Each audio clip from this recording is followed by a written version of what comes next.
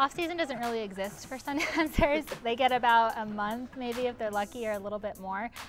We have tryouts at the end of April. So if you all will grab your things and actually go around to the other side of the curtain, we will be calling you in numerical order. Good luck! We like our girls to be great representatives of the university.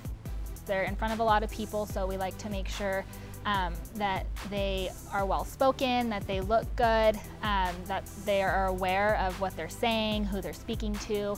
As far as dance skills, we look for basic skills that you would look for in a collegiate dancer: turns, jumps, ability to learn quickly.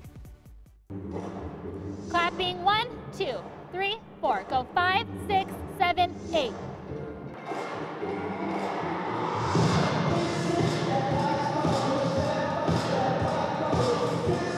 We let them finish up with school, and then summer practices usually start. We attend a camp in Las Vegas, Nevada, NDA summer camp. So we prepare for that all summer, which kind of gets us going for band camp with band, where we basically practice from morning to night with the band, preparing our sidelines for football, preparing halftime with the band, making sure everybody is comfortable with being out on the field and the different things that we do between pregame, sidelines, and halftime. Football season is a little bit different. We usually will start around 3:15 to 3:30, sometimes 4 if it's a little bit late. We start with a workout, we stretch, and then we work on choreography, or we work with the band, and that's basically out on the horseshoe with the full band, in our spots, trying to learn our drill. Which position are we? Are we in line with the rest of the band?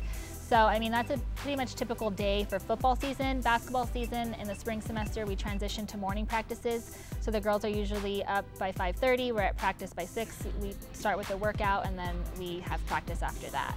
And then usually in the evenings, we have basketball games between women and men. It gets a little bit more busy. It hasn't been very common for this team to compete at a national competition, so that's something that's fairly new. We have done it a few times in the past, but that's something that I want to start carrying on every single year. I want the girls to compete. With the seniors that we have this year and with the new talent that we had at tryouts, I think this team has a very good shot of improving and going very far. We compete, it's very competitive to compete in dance. I mean, there's so many dance teams across the nation, and depending on which competition you go to, it can be very difficult. But like I said, my hope is that we can gain more experience each year that we go, and that we can place top 10, top 5, you know, progressively get better. And with the more girls that we have returning every year, the better we get, because the more experience we have. Sundancers!